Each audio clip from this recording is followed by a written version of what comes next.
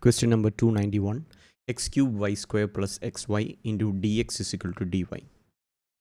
So first we will rearrange dy by dx is equal to x cube y square plus xy.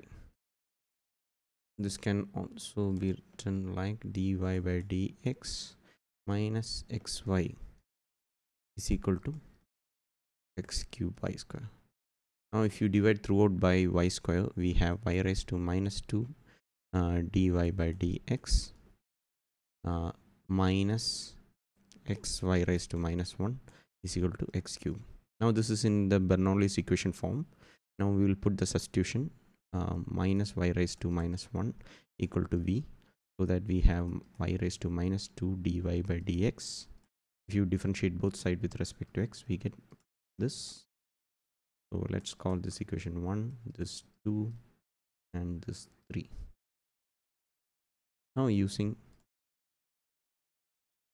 2 and 3 in 1, we have dv by dx plus vx is equal to x cube. Now this is a standard linear equation form. Standard form being dv by dx plus pv equal to q, where p and q should be either constants or functions of x alone. Here p is x and q is x cube. So in such questions, integrating factor is given by e raised to integral p dx, which is e raised to integral x dx, or we have e raised to x square by 2 as the integrating factor.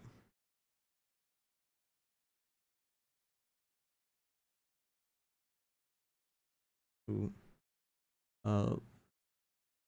solution to such linear differential equation is given by v into integrating factor equal to integral q into integrating factor dx plus c. So v here is v into integrating factor is e raised to x square by 2 equal to integral e raised to x square by 2 into q. Q is x cube.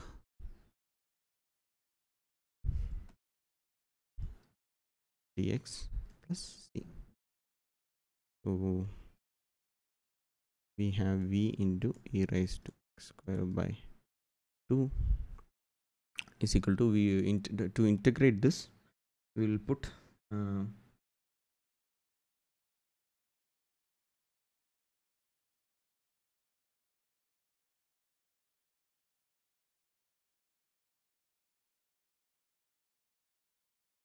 x square by 2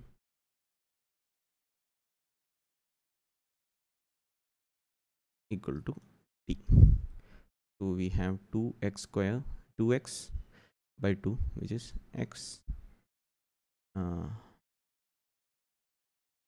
dx. So x dx to dt. So this becomes integral e raised to t into, we have x dx as dt, so rest is x square. So we have 2t into dt. So we e into e raised to x square by 2 equal to 2 into t into e raised to t. We'll do integration by parts. So first function t into integral e raised to t minus differential of first is 1 into e raised to t dt plus c, or v into e raised to x square by 2 equal to 2 t e raised to t minus e raised to t plus c. If you take e raised to t outside, we have v into e raised to x square by 2, and we'll put t as x square by 2. So x square by 2 into x square by 2 minus 1 plus c. Now if you put for v equal to minus y raised to minus 1, so we have minus 1 by y into e raised to, we will just divide throughout by e raised to x square by 2, so we have 2 and taking this 2 inside, we have x square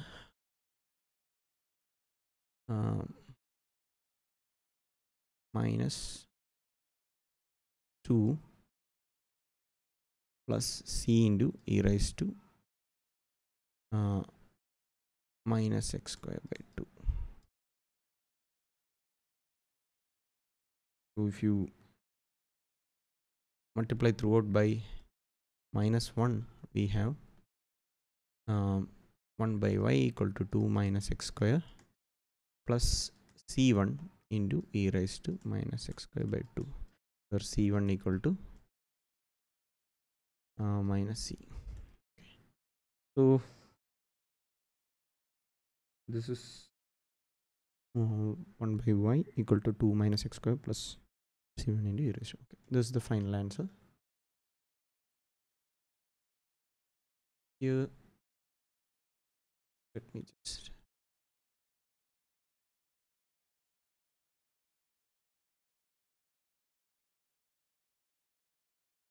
question number 3,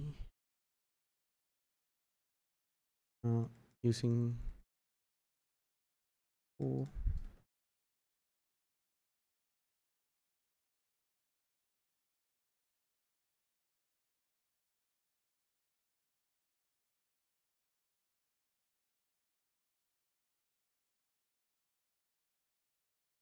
here we just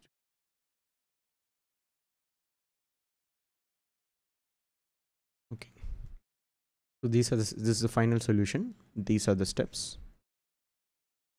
Solution to question number 291.